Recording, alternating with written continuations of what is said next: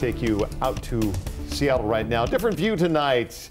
Look at that CenturyLink field lit up for election night with a red, white, and blue there. Gorgeous shot.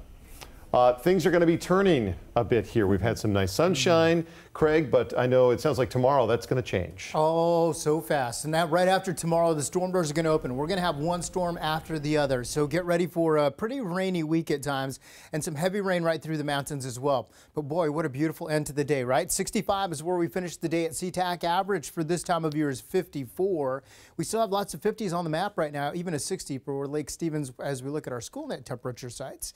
As we look out over the waterfront, by the way, sunrise tomorrow at 6:57 and sunset at 4:48. All right, the clouds are coming on in quickly. Where is the rain? Well, it's knocking on our door. This is storm number 1 that will come in, bring in the rain from the south, southwest, moving up to the north, northeast. And then look at these storms all lined up. So we're going to have rain at times through Thursday. Not rain every single day, or for all day rather, but at times we'll have rain. So rainy day tomorrow at 9 a.m. as we pause a moment with Craig. This is Wilson.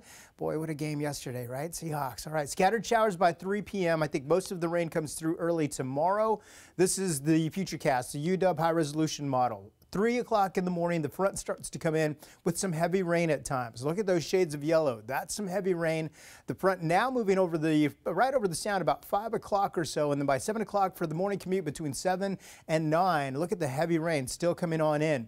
Behind it, by about 11, the backside is sliding right over the south sound, and then we'll get some clouds for a good part of the day with a few scattered showers during the afternoon.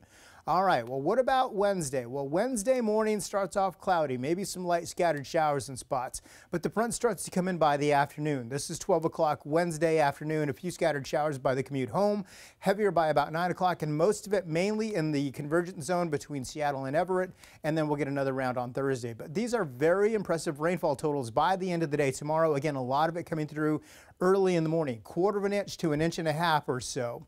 What about tonight? Well, plan on some upper 40s and low 50s with the clouds still in place, and highs tomorrow mostly into the mid and upper 50s, maybe some spots trying to get closer to 60. If you're traveling the passes tomorrow, we can expect 1 to 3 inches of rain by the end of the day. So rain will be heavy at times. Snowfall levels are way up at 8,500 feet. So this is going to be a rain event for the passes. Just know it'll be coming down hard at times. Here's your 7-day forecast. After we make it through the rain, it looks like we will continue with some cooler conditions. Greg and Joyce, next week, temperatures, or by the end of the week, temperatures will drop into the mid and upper 40s. All right. Thanks, Craig. You got it.